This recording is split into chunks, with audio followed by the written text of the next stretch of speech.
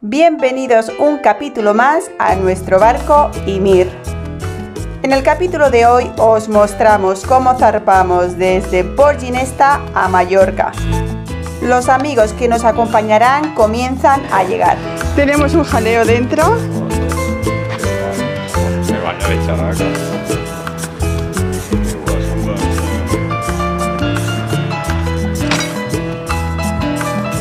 Para esta primera aventura no queda otra que dividirnos.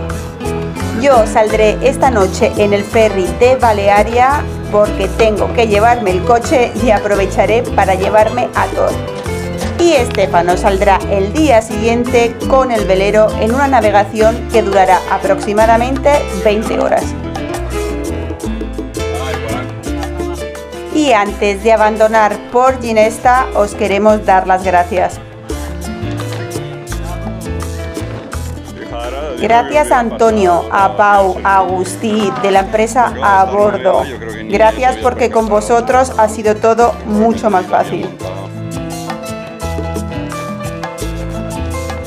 Gracias a Sonia, a Miguel, a Juanito, a Gastón, a todos los que formáis la empresa Abarloados. Muchísimas gracias, la verdad que ha sido un placer haberos conocido. Gracias a Raúl, nuestro vecino de amarre, excelente carpintero y otras muchas cosas más, porque la verdad que nos ha ayudado en infinidad de cosas. Gracias Raúl, de verdad. De la empresa Seven Winds, gracias a Giovanni y a Jordi, ellos fueron los artífices de nuestra escalera real. Entonces, ¿qué le pasó a la cárcel o de...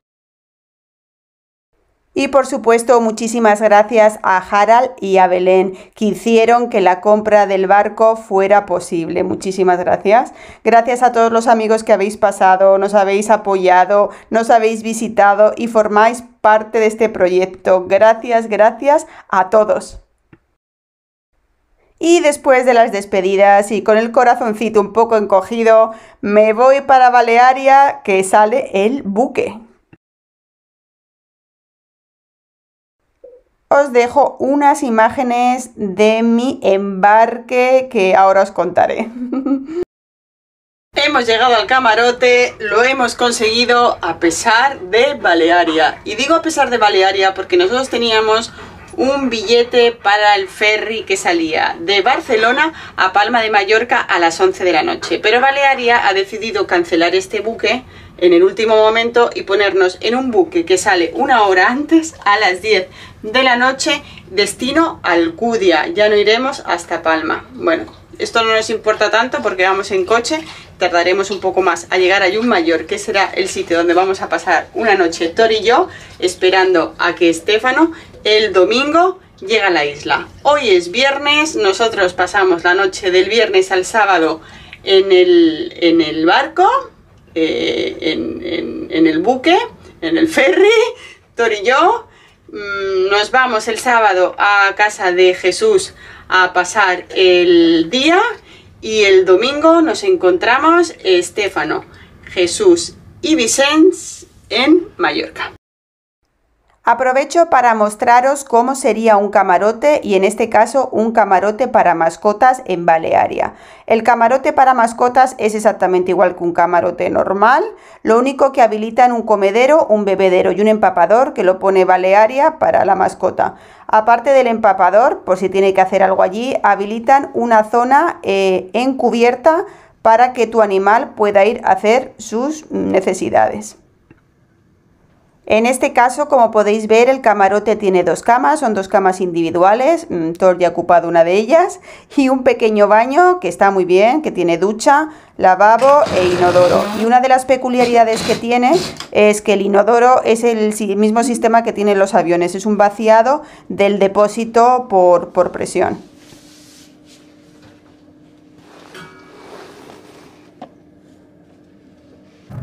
Bueno, no se puede ver muy bien porque el cristal está bastante manchado y por fuera y se ve la imagen bastante borrosa.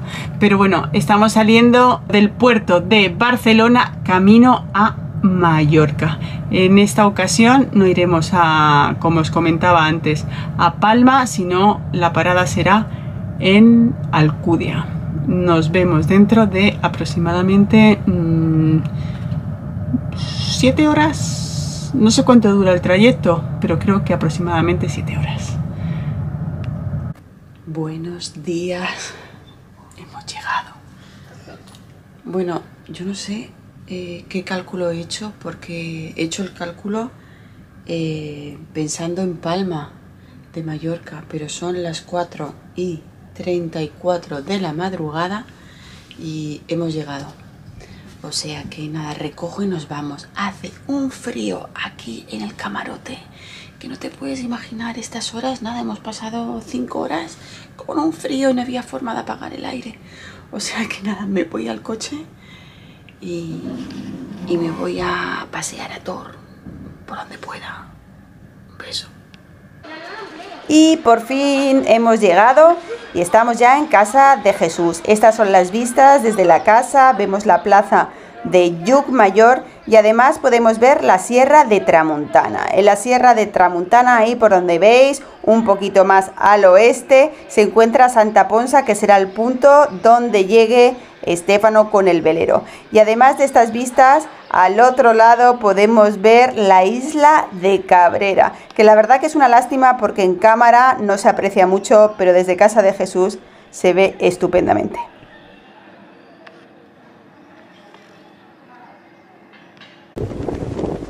Y ahora sí que sí, llegó el día, llegó el momento. YMIR surca de nuevo los mares para salir de Port Ginesta camino Mallorca. Hora de salida 5 de la tarde, hora de llegada aproximada a Santa Ponsa en Mallorca, las 13 horas del día siguiente. Las condiciones meteorológicas previstas son excepcionales y tendrán una navegación combinada de motor y vela.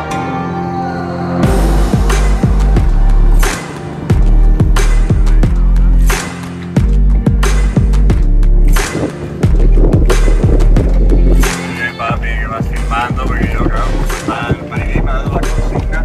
Stefano filma, digo ya, pero...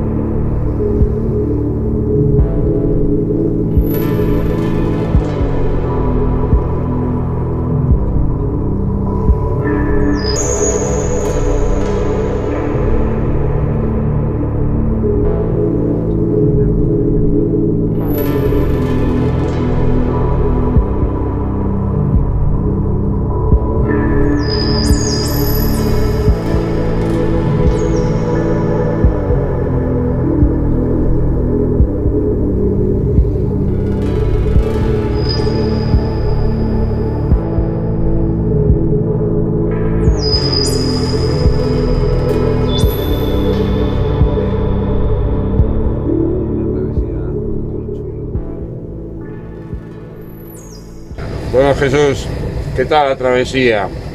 Fantástico. La experiencia inolvidable. No digo religiosa, ¿no? Sí, pero bueno. Muy bien. Aquí tenemos al amigo Vicente, que también recién... Con muchas sorpresas. Un sol esplendoroso esta mañana, saliente, una luna saliente anteriormente, delfines a todas horas y una compañía muy agradable. Y aquí tenemos nuestra ansiada isla, Mallorca, señores, con el monte Galazzo aquí en el medio. Ahí tenemos el Puig Major, la montaña más alta de la isla, con sus 1500 metros casi, sé que le faltan pocos metros. Y aquí tenemos YMIR navegando plácidamente entre las aguas mallorquinas. Aquí tenemos nuestro viejo dinghy que vino con el barco, el pobre, no sé cuántas décadas tendrá, pero en fin, ya es un dinghy pequeño y sufrido, pero bueno, como no nos gusta tirar las cosas, porque sí, lo vamos a llevar al top de sus condiciones y lo vamos a mantener como segundo dinghy de a bordo, porque uno dirá, ¿para qué quieres dos dinghys si ya tienes uno nuevo que te espera aquí en Mallorca? Digo, hombre, mejor tener dos que uno, más independencia, más recursos. Qué balsa, señores. Qué bonito, qué bienvenida nos está dando la isla.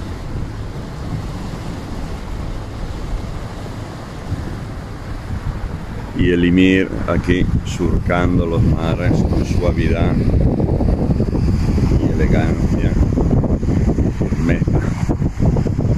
De usar el término firmeza en el mar, pues un poco, pero bueno, y andamos.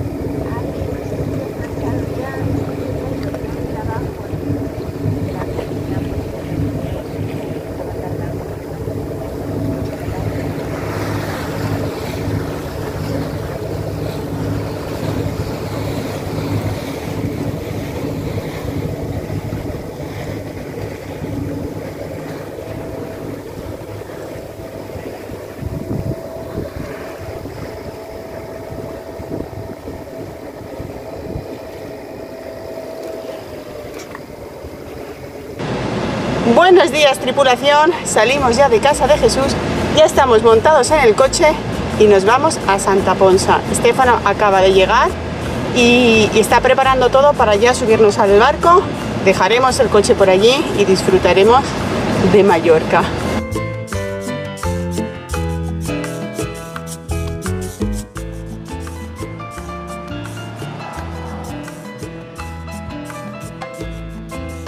Estamos esperando en el coche, están teniendo verdaderos problemas para arrancar el motor del dinghy.